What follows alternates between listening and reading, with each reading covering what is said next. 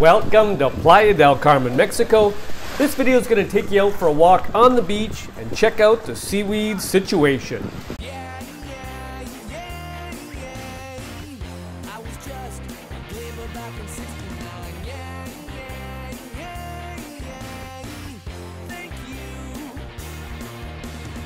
Welcome back to my channel and welcome to Playa del Carmen, Mexico. Just for context, we have a map here and I've already circled this section at the end of Avenue Constituente, in front of the Hilton and in front of the Hyatt. That's where I'm going to be walking today on the beach. Here we go. Good afternoon from Playa del Carmen, Mexico. Here we are at the end of Avenue Constituente. To the right is the Wyndham Ultra. To the left here is the Hilton. We're going to head down to the beach here and we'll hang a left and we'll walk in front of the Hilton and then the Hyatt.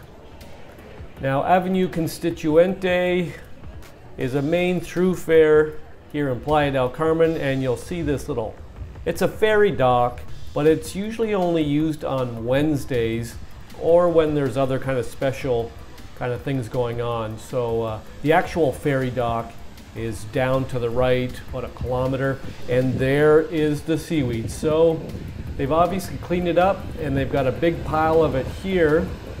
I can smell it. It stinks, but not too many people here on this little pier area because it stinks.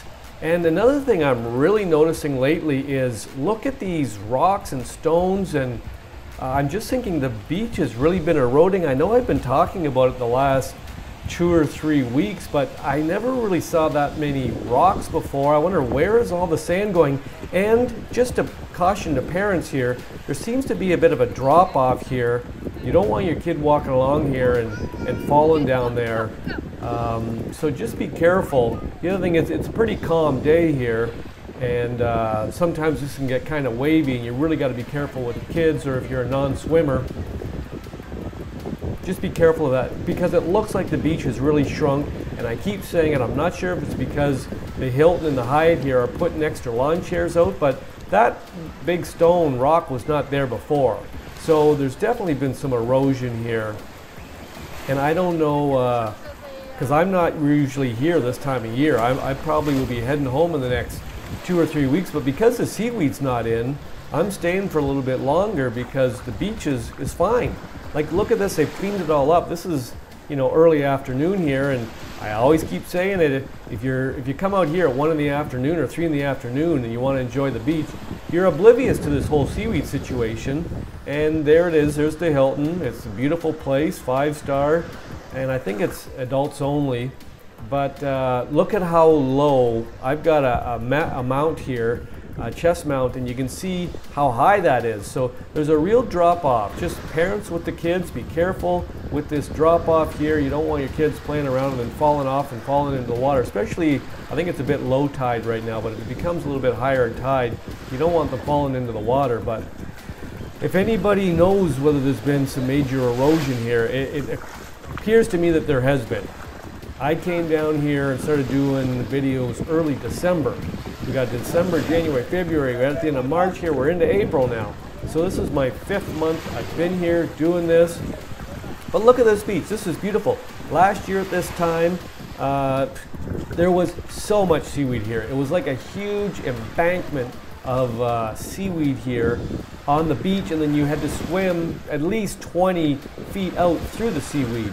You can see the Hyatt up there on to the left there. That's kind of a cool looking hotel. We're coming up towards the Hyatt, and these are 2 beautiful hotels. Whatever, this is the major beach here. This is probably the busiest beach, and because it's so calm, people are just out there a little bit farther than normal also. And there's the pier that they don't really use that much, but that's one of the 2 ferry companies there. There's a yellow ferry and then there's the orange ferries, and I heard there's a 3rd ferry that's come into kind of started working this year. So that just goes to show you that there's a lot of tourism here, and tourism is way up. Anywhere from Cancun all the way down to Tulum, tourism is way up. Tulum has a new airport, and it just opened to international flights in the last couple of weeks. I did a few videos on that. I was down in Tulum covering the beach there, and there's a bit of a crime surge down there because the airport now has got a ton of people coming in there. The Mayan train has a ton of people coming in there. So Tulum is going to explode. Playa is already filled. You know, this is really happening. Flights coming into Cancun have been at an all-time high. So occupancy rates in Cancun, Puerto Morales, Playa del Carmen, Acapulco, Tulum, this whole coast here is just booming with tourism. The beach looks awesome, and as a result, I might change my plans for next year. You know, instead of coming down November, December, January, now if it's going to be like this into April, I might stay a little bit longer. Why is it like this? So I guess is the question. If you saw my last video, the looks like they've got barriers out there. I think they've got almost up to 10,000 meters, 10 kilometers of barriers out here preventing the seaweed from coming in now. Number two, they've got these special boats out there that is picking up all the seaweed. Now, what do they do with the seaweed when these boats pick it up? There's so many different things they're trying in order to use it somehow, because supposedly there's 5,000 miles of it out in the Caribbean Sea and out in the Atlantic, in the Sargassum Sea is what they call it. Sargassum, it's a seaweed, basically just a huge clump of it out there between Africa, the Caribbean here. And it's supposed to be even worse this year, but it's just not coming in. They've got the barriers in place, they've got those boats in place that are picking it up, and they've also got these people on the beach here that are out early, and they've got these special kind of rear loaders things where they're picking up the seaweed and then they're putting it with wheelbarrows and they're popping it in tractors. Tractors are taking it to trucks and then they're taking it somewhere. So there's been so much talk. Are they using it for fertilizer? I heard a guy last year started using it up in Puerto Morales and he was making bricks out of it. So they are frantically looking for something they can do and a way they can use this sargassum. Sargassum is just seaweed for some sort of purpose, because there's so much of it and it's coming ashore here. And I know I'm talking about a lot of other things, but the beach looks awesome. So for those people that have been asking me in the comment section, what's it going to be like in April? There it is. Okay. If you would have asked me in February, I would have said, uh-oh, April usually, because April this time last year was horrible.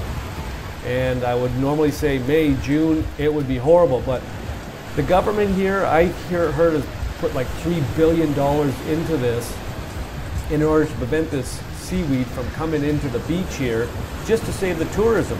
Because you've got to think about it. Either the government can spend $3 billion in order to save the tourism industry for another 6 months, or the only time you're going to be able to come down here is basically November, December, January, February the seaweed starts. So what do you want to have, a 3 or a 4 month tourism season down here?